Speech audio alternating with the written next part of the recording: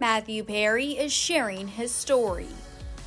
The Friends alum is telling it all in his new memoir, Friends, Lovers, and the Big, Terrible Thing, which details his highs of highs and his lows of lows.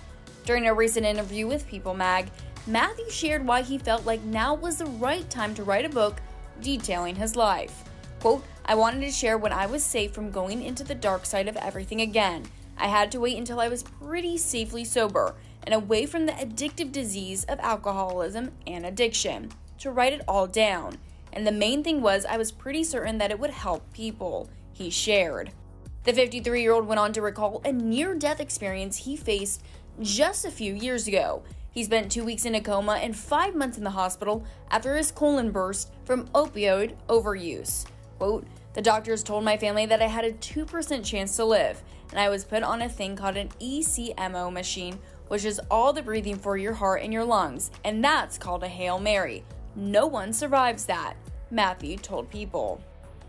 The star said his battle with addiction started around the time he got cast on the hit NBC show at the age of 24, revealing, quote, "By the time I was 34, I was really entrenched in a lot of trouble, but there was years that I was sober during that time. Season 9 was the year I was sober the whole way through, and guess which season I was nominated for Best Actor?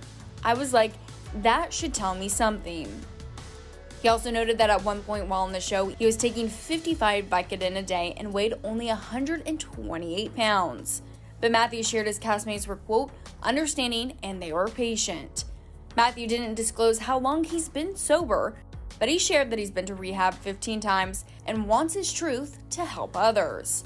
Friends, Lovers, and the Big Terrible Thing hit stands November 1st.